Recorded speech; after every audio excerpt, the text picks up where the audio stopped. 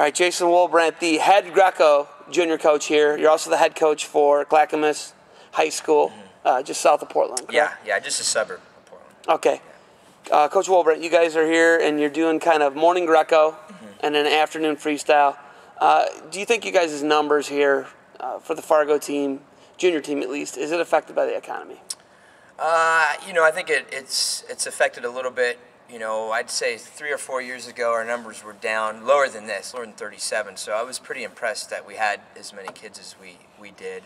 And a lot of that is just a testament, to Steve. He's got 7 kids on the team, and Neil's got a couple kids on the team, and so I think it is. But I think that the kids that really want to go back to Fargo, they're gonna find a way to go back. Even if it means doing a little extra work and stuff like that. Neil said that you guys have, I believe, 3 All-Americans who are not going back. Yeah. And is that an economic thing, or what's going on there? The injuries, I think, a little bit. I don't know about Joey Chandler, who was a freestyle cadet national champion. I don't know what his reasons are. I know Alec Ortiz hurt himself last week at camp, tore something in his ankle, broke his ankle or something. And then the other, I don't know who the third one is. But okay, that's what he said. But yeah, there's probably one more. Now, you're an Oregon State guy. You're a grad. Yeah. How do you feel about the direction of the Beavers here under Coach Zaleski?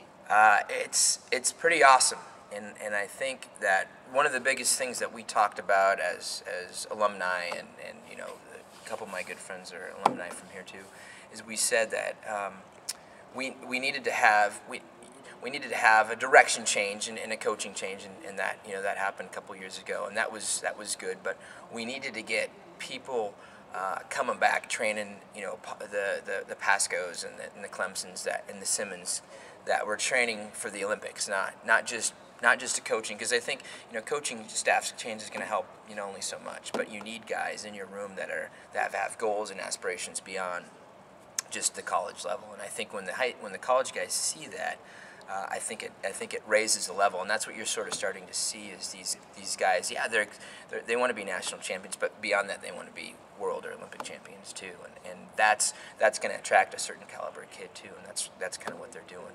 The big change that I've noticed from when I was here versus what they've been able to bring with them the last couple of years, which is pretty awesome. Okay, the head coach at Clackamas. You had 1 state champ this year. 189 pounder, correct? 215 this 215, year. Yeah. Okay. Big guy, I knew that. Big guy. You guys were not top 10 in right outside, yeah. Just outside. Yeah. What are you guys going to do at Clackamas High School to get into the top 10 here in Oregon? I think the big thing for us is the way that the state runs their state tournament. So many teams bring so many kids. And so in years past, you could have 5 or 6 kids. We took 6th in 2005, and we only had 3 kids score for us. But you could do that when you only had a small numbers. Now that the numbers are a little bit larger, there's more classifications.